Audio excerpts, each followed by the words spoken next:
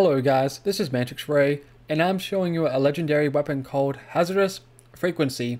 I will be showing this weapon off in action, and also we'll be doing some first impressions. It's level 60 with 4,221 times 12 damage, 64% accuracy, 60% handling, 2.4 seconds reload time, 6.30 seconds fire rate, magazine size is 9, and the red text says hurts so good.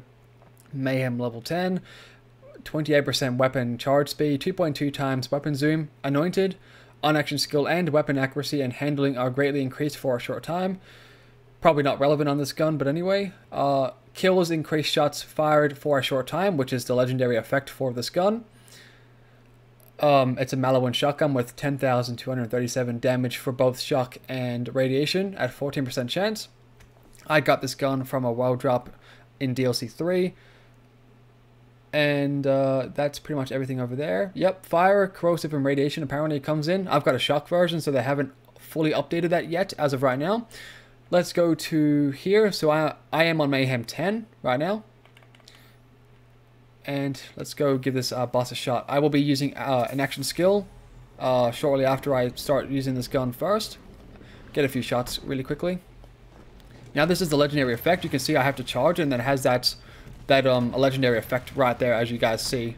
Reminds me of the Mind Killer shotgun from the vanilla game. Kind of similar in a way. But yeah, you can kind of see that I'm dealing damage to this boss right now, even though the legendary effect kind of disappears. It fades away, but you're still hitting the boss from a far distance. Now with the legendary, with the action skills on, you can see that I'm going to be dealing more damage real quick. Not that much more from what I'm seeing. The boss unfortunately ran away, but we got some snappers to kill right up here. So let's see how well this goes on snappers. If I can get a kill, I'll show you the proper legendary effect. Okay, there's one right here. There you go. If I get that kill, it should also start shooting more. So you can see that it shoots 2 now. And then it goes up to 3, then 4, then 5. I don't know how high it gets up to, because it does run out over time, like, 4, 5, 6 seconds, but I've got it up to like 5 before, 5 or 6 if I remember correctly, and then it obviously disappears like it did just then. I'm back up to 2 again. Give the shock one we'll give the shock one a try real quick. Other than that, would I recommend using this gun on this boss? Probably not.